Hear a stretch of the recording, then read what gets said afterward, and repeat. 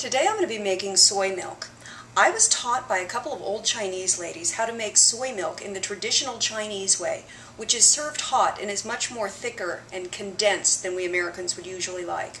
But I'm going to do that first, and then I'm going to show you how we can make more of an Americanized version by adding agave nectar and some vanilla extract. We're going to start with dried soybeans. This is 1/4 cup, 2 ounces. You will use a cup of hot water. So 2 cups of hot water.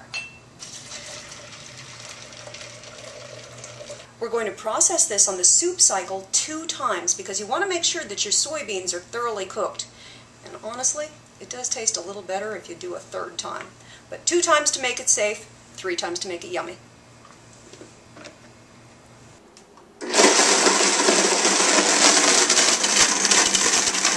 Now that it's finished cooking, it's going to be very, very, very hot, so please be careful. In the traditional Chinese way, this would be served hot and very thick and condensed, very natural and hearty and healthy. We're going to make more of an Americanized version now. We're going to add a couple teaspoons of vanilla extract.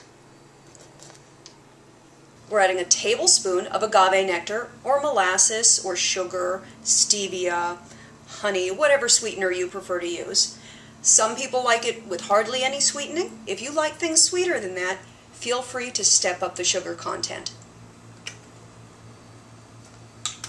Since this is a very condensed version of soy milk, we're now going to thin it by adding ice and pressing the smoothie button, and that's going to give it a quick chill.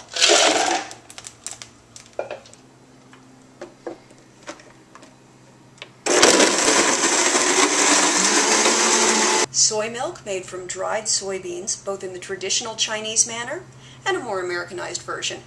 Enjoy!